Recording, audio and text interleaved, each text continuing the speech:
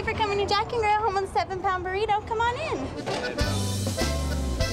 What were you guys thinking coming up with a 7-pound burrito? Jack started the 7-pound burrito after John Alway's number, the number 7. So that's 7 pounds, starting with roughly 5 pounds of potatoes, a pound of ham, 12 eggs, and several ounces of cheese and green chili. It's spicy. We sell a lot of burritos that size. There's no way. There's no way. 7 pounds. I mean, that's an instant IV right there. Paul Martinez survived it once before, although he never quite finished it. And today he's back for round number 2, just for us. Really quickly, what the challenge is with this burrito? 7 pounds for the gentleman. If you eat the burrito, you get it for free, and you get your picture taken, and you get put up on the wall of fame. If a woman eats it, she also gets to eat for free for life at any Jack and Grill restaurant. That sounds like a challenge to me. What makes someone get up in the morning and say, I feel like a 7-pound burrito? Well, you gotta like burritos first, you know? And 7 burritos is just more to life, I guess. I might have a bite. All right. It's very good. It actually looks really good. Cheers.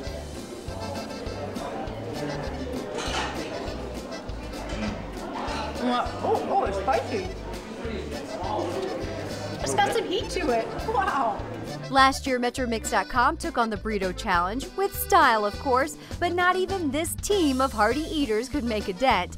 And sorry, Paul, but it doesn't seem like you're doing much better either. It's definitely a marathon and not a sprint. And it looks like we're in the first couple miles of that marathon. Yeah, I was the first block or so, The maybe. first block. Believe it or not, more than a dozen ladies have polished off this plate in the history of the challenge, but generally the burritos get boxed up to go. How many people actually finish it? I would say probably 10% maybe. Poor Paul decided to call it quits less than a quarter of the way through, but hey, at least he'll have enough leftovers to last him a week. And I'm sure it's all quite healthy. All low calorie, no fat whatsoever. Yes, you could take a diet on this, yes. Well, thanks so much for having us. This has been a lot of fun. Well, thank you, Heidi. I appreciate that. Well, loosen up your pants. We're going even bigger for this next challenge. It's tag team style for the next meal. Welcome to Bojo's, home of the 14-pound Grand Sicilian. Are you up for the challenge? How many people? Does it take one person have to finish it? 2 people? 2 people get to do it in 1 hour. In 1 hour? Yeah.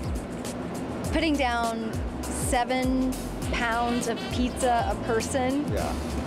It's pretty ridiculous. Bigger guys will come in and they'll be like, yeah, no problem, we can do that. They're like, all right, well, good luck with that. Bojo's master pizza makers start out with 7 pounds of dough. That's right, 7 pounds for this oversized pie, topped off with 12 ounces of sauce and then sprinkled with 40 ounces of cheese and pepperoni. And that's all just round 1. Is there any method to the madness, or you just go for it? We just kind of go for it. Really, this pizza is just really insane.